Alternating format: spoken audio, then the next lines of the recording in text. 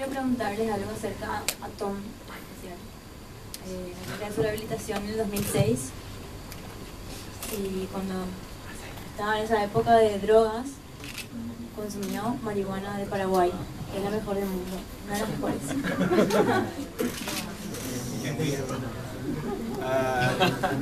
Was that a question about 2006? By any chance? Vamos a lo siguiente. Vamos con Juan Carlos Cáceres, Canal 9. Well, welcome again. We wanna hear the team too. So this is the question. Hopes and fears. You serious? Yeah. Hopes and fears in 2004 was so successful. So it's Strange Land 2. So what do you think about it? How do you make to stay at the top of the chart or always? What do you think? I don't know. I mean, you just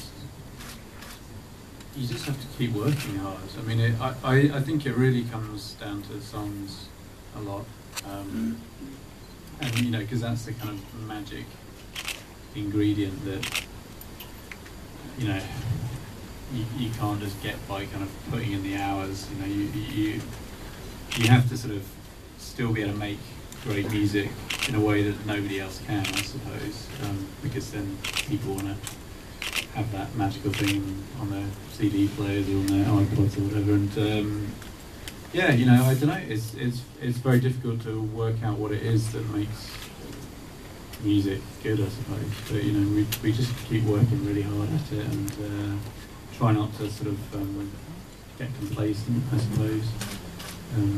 But yeah, I mean, it's strange because it. I don't know. You never know when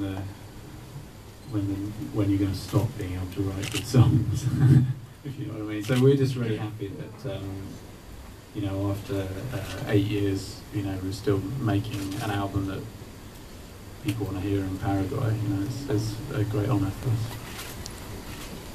Básicamente es el tema es trabajar duro para seguir produciendo canciones que por medio del trabajo duro sean las mejores posibles, como para que al público le guste. Según él, es una especie de magia la que produce ese trabajo duro, y es esa magia la que hace que los álbumes y las canciones sean tan exitosas.